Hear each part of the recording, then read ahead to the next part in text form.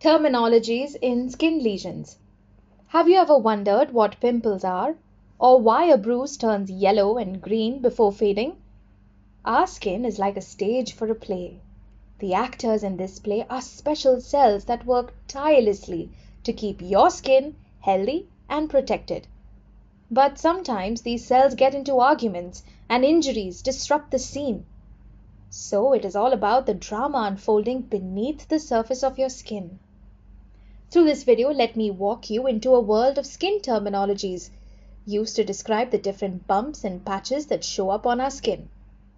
This is a macule, which appears as flat spots on the skin or oral mucosa, different in color from the surrounding areas. These can be red, caused by increased blood flow or inflammation, or pigmented due to the presence of melanin or hemosiderin. Freckles are a common example of a macule on the skin. In the mouth, a melanotic macule is a small dark spot on the gums. The next one here is a papule, which rises above the surface of the skin and oral mucosa. They are always less than 1 centimeter in diameter and can be either slightly rounded or flat on top. Lichen planus is an example of a condition that can cause papules on both the skin and inside the mouth. Pop quiz.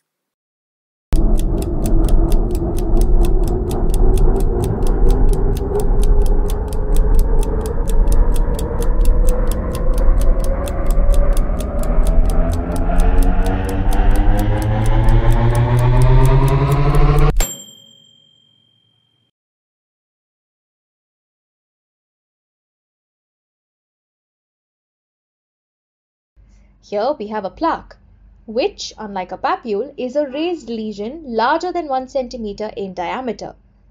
Psoriasis, a skin condition, often shows up as plaques.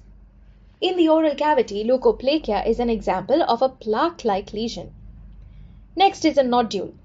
This is a lesion that develops deeper within the dermis or mucosa. They rise above the surface and typically have a rounded dome-like shape. Nodular prurigo is a skin condition that shows nodules. Irritation fibroma is an example of a nodule that develops on the oral mucosa. Moving on to small fluid-filled blisters called vesicles that appear on the skin and oral mucosa. These are less than 1 centimeter in diameter. Chickenpox is a condition that causes vesicles on the skin, while the herpes simplex virus can cause them in the oral mucosa. This is a bullae, which are like vesicles on steroids. They are large fluid-filled blisters, always wider than 1 centimeter in diameter. Bullous pemphigoid is a skin condition that can cause bullae, while mucous membrane pemphigoid can cause them inside the oral cavity. Next is an ulcer, which is well circumscribed and depressed, with an epithelial defect covered by a fibrin clot, resulting in a yellow-white appearance. Venous ulcers typically develop on the leg due to poor blood circulation. An aphthous ulcer occurs in the oral cavity. Here we see erosions, which are red, raw areas that appear on the skin or inside the mouth. They can be caused by broken vesicles or bullae, trauma, atrophy due to inflammatory diseases. It's important to distinguish erosions from ulcers. Ulcers are yellow, while erosions are usually moist and exposed. However, erosions can sometimes turn into ulcers. Pemphigus vulgaris is an example of a condition that can cause erosions on both the skin and oral mucosa. Moving on to pustules. These are pus-filled blisters that appear on the skin or oral mucosa.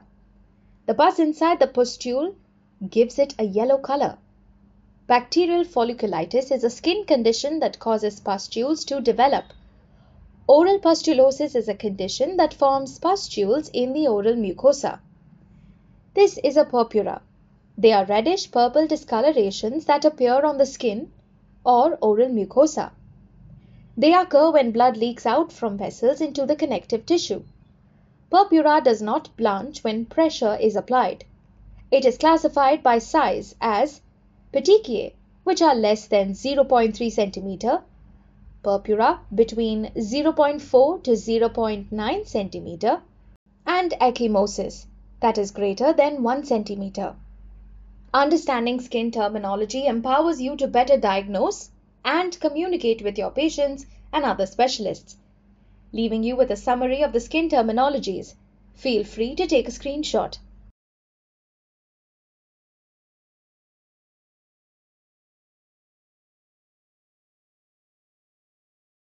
We have now come to the end of this video. Hope you had fun learning with us. Think out of the box. Explore more such videos on our website.